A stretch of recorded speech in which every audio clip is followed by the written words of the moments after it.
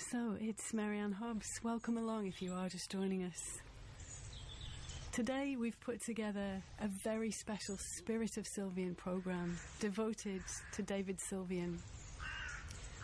Some of David's music is reissued this season, so Solar Records, Blemish and Manaphon, and Japan, Exercising Ghosts, the half-speed remaster. So I thought I'd reach out and ask David if he might be interested in speaking with us after 14 years of silence.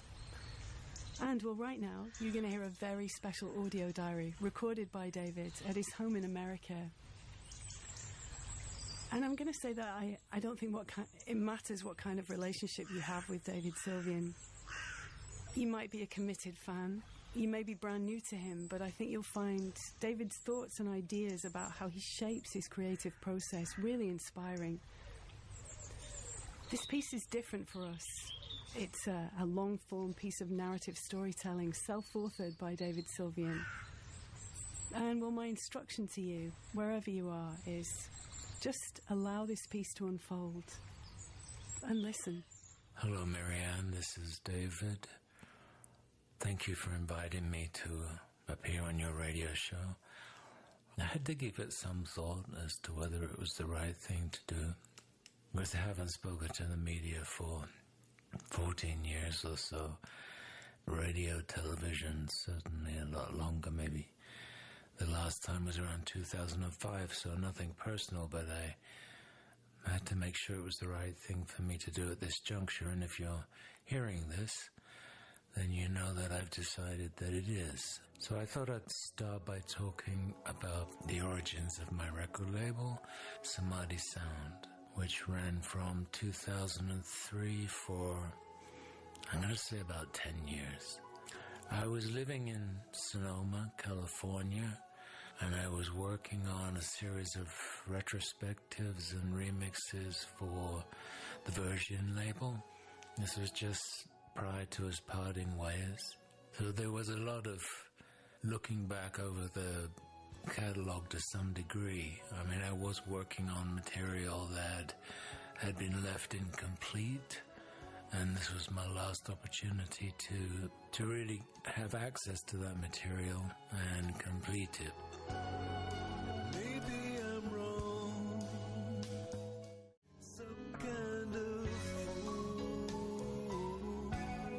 And during this period in time, I made a move with my family to New Hampshire, where we lived in what used to be an ashram. So it was a rather large building. I'd say a 3-family home occupied by 4 people. So it was quite a spacious arrangement. There was a carriage house on the property, which I stripped down to an A-frame and had built into what was for me an ideal studio, an ideal working space. And somebody like me only gets to do this once in a lifetime. It was a really beautiful place in which to work. Standing firm on this stony ground.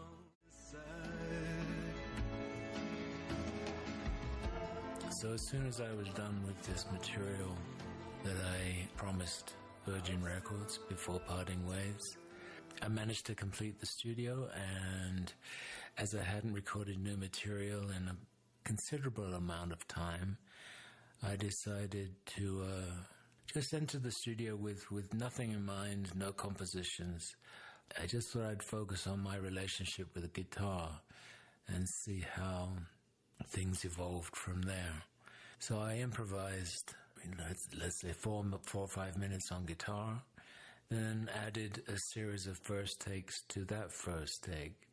So it was a series of improvisations with no editing involved. And slowly the piece began to take shape. It was unconventional by songwriting standards, but it felt right to me at that moment in time. And at the end of the day, I sat down and wrote a set of lyrics, basically recorded the lead vocal there and then. Ask me, late night shopping. The structure was very different. Working with an open-ended structure was exciting, interesting. The recording session was interrupted by a long-term tour, and so it was quite a while before I got back to the studio. And when I did, I gave myself 6 weeks to complete an album along the same lines.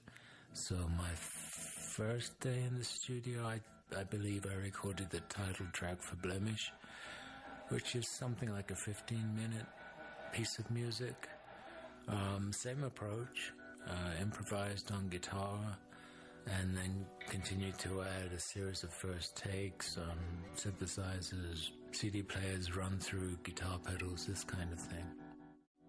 And then sat down and wrote a set of lyrics in the manner of Ginsbergian way of automatic writing, which stems from Buddhism, I guess.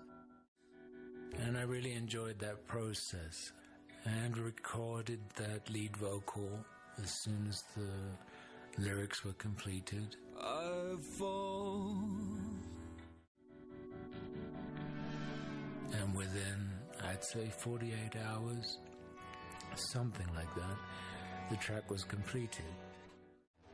There was a dichotomy because I really felt like there was something new happening here. The structure was open-ended. It was unlike anything I'd personally heard before, so there was a little bit of a sense of elation there. I had done away with traditional structure, and that was a relief because, you know, having worked on this retrospective work for Virgin, I'd become tired of what I saw as the structures that I would fall back on quite readily and quite naturally. I loved a lot of those songs, but it was time to move on. I needed a breath of fresh air. I needed new motivation. One push, you're falling.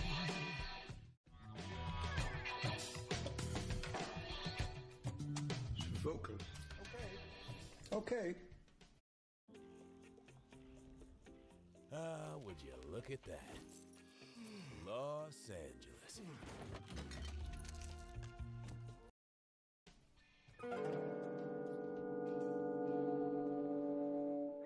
So I recorded a series of pieces by myself and decided that I needed a counterpoint to my own voice.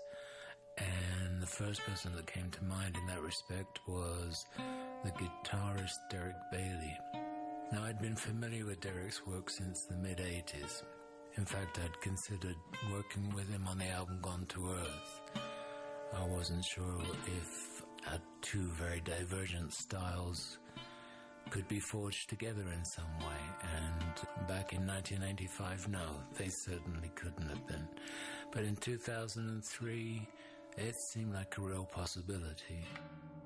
So I got in touch with Derek. You know, Derek's very forthright, he's very blunt, very humorous, and he asked if I was basically asking the right person to provide this material for me. And I said I was. I knew that I was, and because I wanted a challenge. You know he'll take you.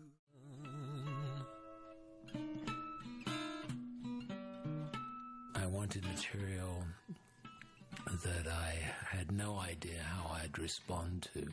He said, well, I can certainly provide you with that. So he recorded about an hour's worth of material in London, all improvised, of course. That is the nature of his work. Sent that to me, and I got 3 tracks out of that set that worked well.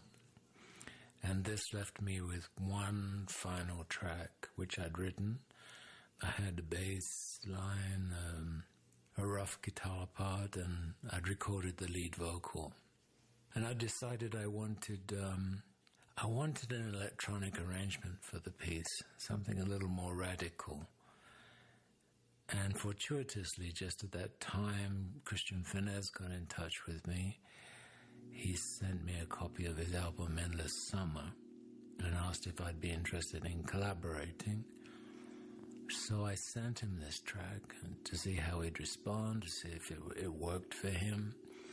And about a week or two later, he returned the track to me with this absolutely beautiful, gorgeous electronic orchestration. It was really beautiful. And that kind of wrapped up the album for me. There is always sunshine.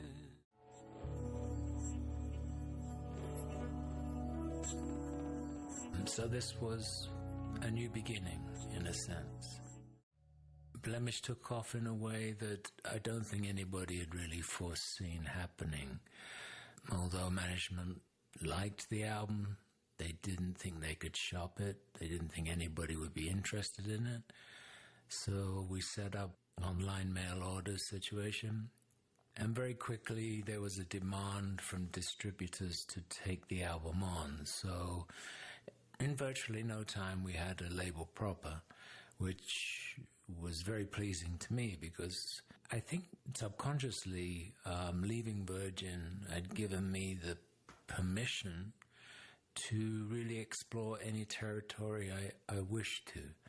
And I can continue on that way now that I had my own label. And simultaneously I could provide a platform for other artists that I admired. So, that's the way things began to pan out. I undertook a tour for Blemish because of the positive response to it. On that tour, I met up with Bernd Friedman, who attended a show in Germany, and he suggested that I come to Cologne at the end of my tour. I had just about enough time to get there, as there was a 3-day festival of improvised music, of which he was a part. I did go to Cologne. I remember I met Bernd again that night. He gave me a CDR of demos of some kind, allowing me to choose which tracks appealed to me. And I remember that first night I wrote the first of our collaborative works, which was a track called A History of Holes. I'm having my day. An ignorance hurt. And then I was invited to Tokyo to promote the Nine Horses album. I was invited to an island by the name of Naoshima, where a particular individual had invested in the island, producing a couple of museums and these so-called art houses, which were houses that he bought in a small fishing village. And he'd invited international renowned artists to come and work in the houses and make them their own. So people would wander the streets of this small village and visit these rather wonderful art houses. And within, let's say, 30 minutes of my arrival on the island, I was invited to create an instrumental work that would accompany these walks through the village.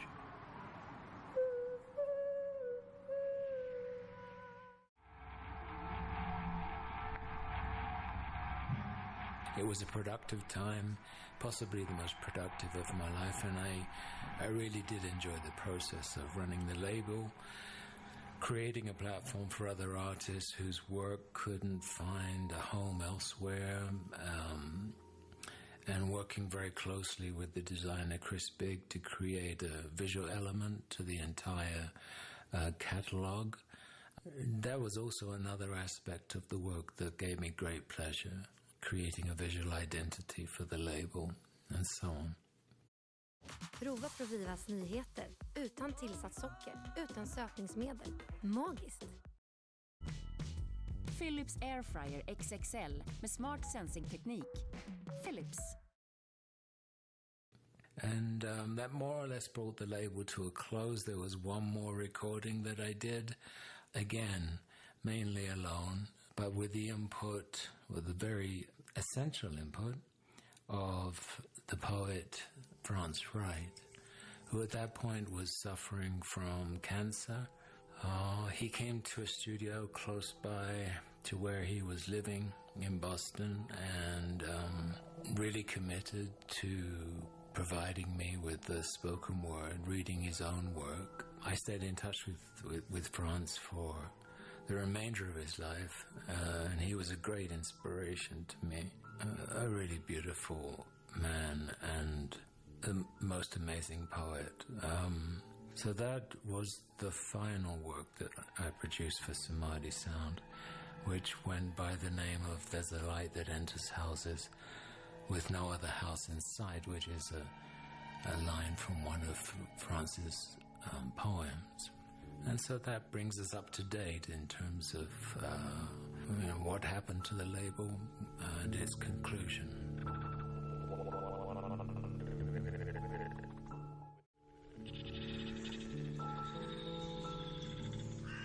It's Marianne Hobbs. This is BBC Radio 6 Music, and you are listening to a very special audio diary recorded for us by David Sylvian. The first time he's broken his media silence in 14 years. The piece was self-authored by David and recorded for us at his home in America. If I break down, I'll make it up. Mostly real, they're selling out. For the money, I'm a brother, man, I bang it. We like yo. RPAP, Brody Cody, I'm a hostile, please like yo. You ask me how I feel about younger generations of artists working with samples of my material. I get to hear the material early on because I have to give it my permission for the use of the samples. If I hear something that I think is of interest, there's an original voice in there somewhere. Paul Selou, for example, you can hear the sample used in a creative fashion, and so there is, an immediacy to allow them to use my work within the context of theirs. There's not necessarily respect involved when somebody takes a sample of your work and incorporates it into their own.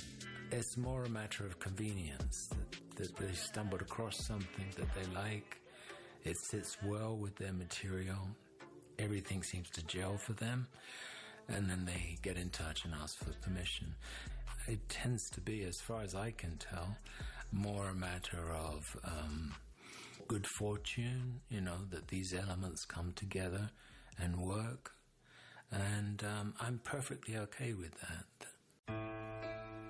You ask how I feel about the re-releases of my band's material, such as Exorcising Ghosts, which is about to be released. I can honestly say that I've not heard a note of that material since the band broke up. I guess I outgrew it by the time the band separated. I tend not to have the inclination to look back, whether it's on the band's work or my own.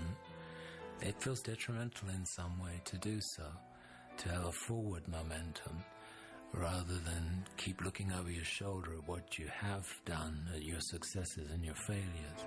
Could I ever explain?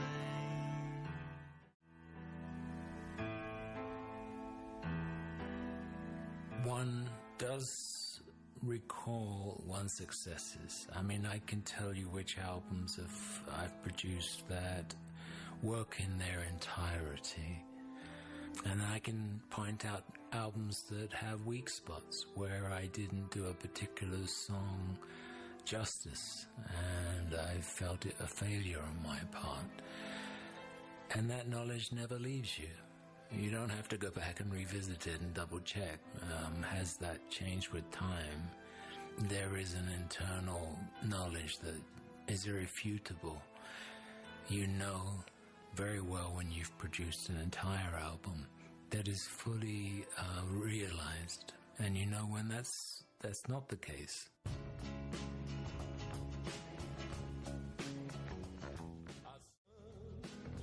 It was reaching through the clouds. Scott Walker was asked a similar question about his past work. Did he listen to it? Of course he didn't. Was he ashamed of it? He wasn't. He had just moved on into an entirely different creative period of his life. And I feel I've done the same. A completely different path, obviously. But if I look back over the work that I produce. I don't feel any shame attached to the work. It's not that I'm avoiding it in any sense, and that there's any regret there. I tend to think the band was one of the best of that period in time. I mean, I'm fairly certain of that. I know we didn't receive the same amount of attention, certainly the similar amount of acclaim that other bands achieved.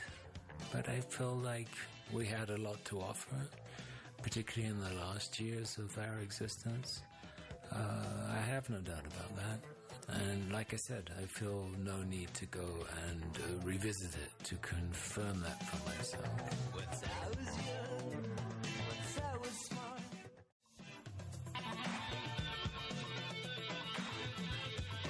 I've worked on audiovisual installations over the years. There's a through line in a way, because I'm involved in the visual element, often responsible for the original concept of the visual element, as well as the audio. So it's born of the same aesthetic, if you will. I've created the artwork for album covers going back as far as, or at least as far as Quiet Life. I've enjoyed that process. One tries to find the right image that works well with the music or works in contrast with what one finds when one listens to the audio. I've also produced photographic works. I recently published a book which was based on my road journeys through America. And I was using an iPhone while driving to capture these images. And the iPhone could not keep up with the speed of the vehicle. It would create these errors. And the errors were what interested me as much as the photographic element itself. The car was moving so fast that if you caught sight of something you wanted to take a photograph of, you were never really sure if you captured it. Tex-Mex is for sharing. Tex-Mex is for sharing. Santa Maria. Proffsmagasinet har allt du behöver till dina hemmaprojekt. You didn't have time to look at the photograph. It was difficult enough to grab the image itself. So by night I would take a look at what I'd shot during the day. I would work on the material, originally in color, then I'd flip it to black and white and work on it further. And I felt there was something there. I enjoyed the errors, and so in a sense this played back into my love of working with technology and music, where the technology malfunctions and something other is created than intended. So this is a form of innovation, if you like. That is a good tale.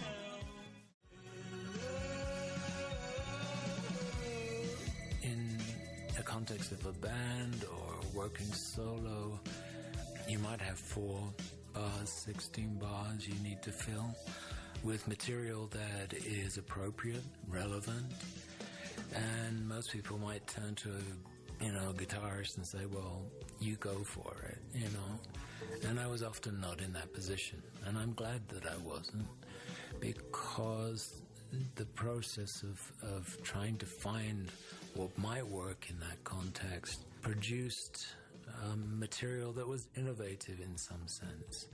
And in a sense, that was what made the recording process exciting, particularly if I'd written the material in its entirety before entering the studio.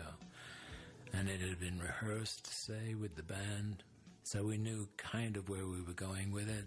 But there were just these moments where there was the unknown, and I wasn't always certain what I was going to place in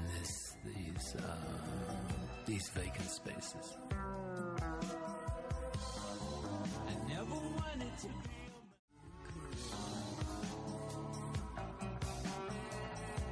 And that's where the pleasure of the recording process came into play. That process of discovery, of experimentation, even within the confines of a 3-minute pop song or whatever. In fact, pop music is frequently innovative in that respect. And I think that's why I continue to call myself a pop musician, regardless of where I go musically. Because many, if not all of the other genres of music are pretty well defined. Pop music is a broad church, and if you place your work in that context, you are broadening it more so. And I think this is a very positive thing. It allows you not to be pinned down quite so easily. And it allows for pop music to embrace so much more than the 3-minute song that you may see as sitting at the top of the iTunes charts or whatever. There's many different iterations of what pop music is or could be, what it might be. And so I've always felt very comfortable working within that field, no matter what I produce. And I was brought up on pop music, so again, to speak about aesthetic, that aesthetic is there, it's present. It's part of who I am, it's part of my musical DNA. And I would never want to deny that.